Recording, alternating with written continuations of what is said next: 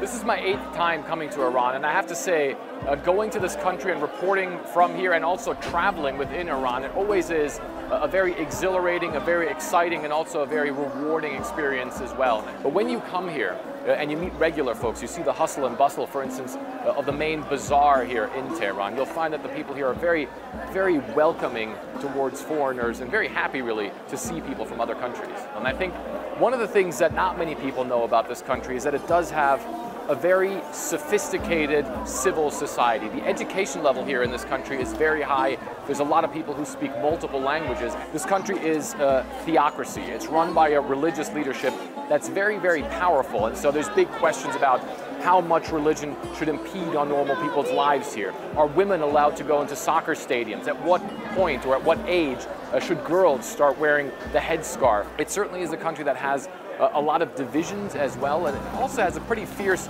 political dialogue between the moderates and the conservatives.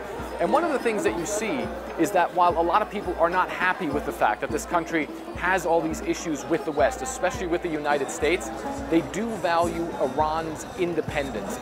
And then finally, I believe that Iran, aside from maybe Italy, probably has the best food in the world. And that's certainly something that we get a lot of every time we come here.